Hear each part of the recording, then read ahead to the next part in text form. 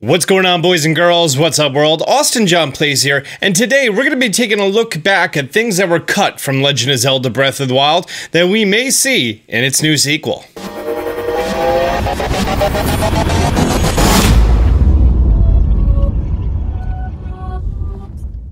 In my previous video, Aonuma-san talked about that Breath of the Wild sequel is basically so many ideas that they had for DLC of the first game that instead of making it into DLC, they decided to make a second game. I feel like would be frowned upon in lots of video game industries, but when it's Zelda, no one cares, everyone wants another game. If you want to hear information as far as that review, be sure to check out the end card. It's going to be probably right about here or so at the end of the video. Also, at the end of the video, we're going to be talking about how to win yourself a Nintendo Switch and $300 V-Shop credit or a copy of Link's Awakening. Be sure to stay tuned to the end of the video for more info. But with all the information that we've had so far for Breath of the Wild sequel, which is not much, so me and fellow YouTubers were trying to put things together as well as the general audience. So I wanted to take a look back at the Creating a Champion book and see some cool designs and ideas in there that didn't make the cut of the game that only makes me wonder all the cool ideas, concepts, and designs that they may have had for the DLC. And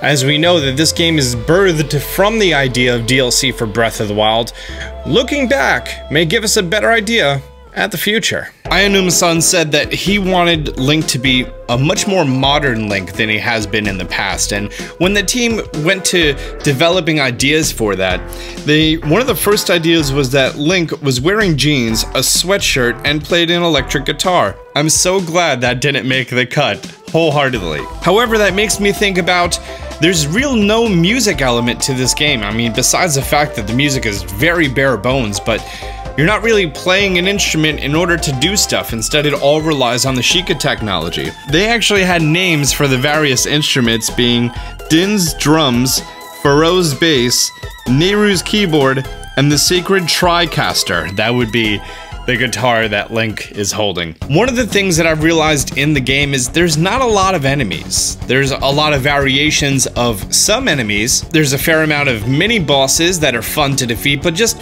going through the world, you have Keese, Choo-Choos, Bokoblins, Lizalfos, Moblins. I'm getting near the end of the list. However, there's been some rough designs and sketches of enemies that are obviously not in the game. Like, look at this thing with the giant eye on it. Don't know what that is. It almost looks like an evil tree. Also, they made Wolf Link here, and he looks so adorable. Let's just focus on how good of a pupper he is in these photos. Next is when they were coming up with sketches for the champions of Hyrule. We do see here at the very beginning, there's a very rough sketch of Link or just another Hylian, followed by a Goron, and then a Zora. And then off to the right, we have this little short guy with a whip, and then this taller guy with something hookshot-like. Now, as you can imagine, we don't have these two champions in the game, but we do have Urbosa, who is a Gerudo, and we do have Ravioli, who is a Rito. So it appears as though in very early sketches they planned for this race on the right, and for all we know, this could be a male Gerudo. And then we also have, I'm guessing, a Korok kid. Or something. That's the only race of very small people I know in this game. Yes, I know that they were planning on having a race of very small people, but this looks much more like a Korok child. The Korkiri, that's the name. There's also a lot of NPC designs that were not actually brought into the game, but they came up with them. Including this very interesting one here of a Sheikah woman who is a ghost. Clearly says that she's a ghost and she looks like a ghost. And this is just something that, to that of my knowledge, has not been implemented in the game. We haven't even seen their designs in data mines or anything else like that, so it is a rough sketch of something that they may have planned to have in the game, but maybe because of the story, it just never happened. That'd be a cool thing to see in the Breath of the Wild sequel. Also, the Sheikah Slate was gonna have a drone function that gave you a remote view.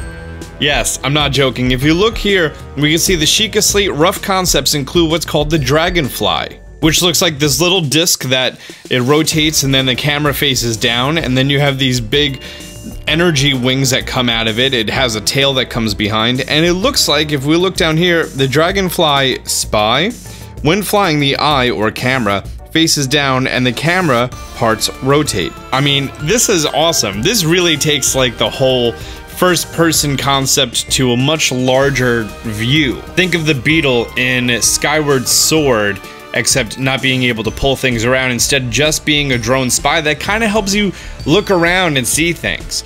Granted, this concept may have been scrapped when they decided to do the towers that you look down from, but seeing this little bit of design work early on seems pretty cool. We could see something like this in the sequel, if the world is just as large or larger, or the same world, but it's changed a lot.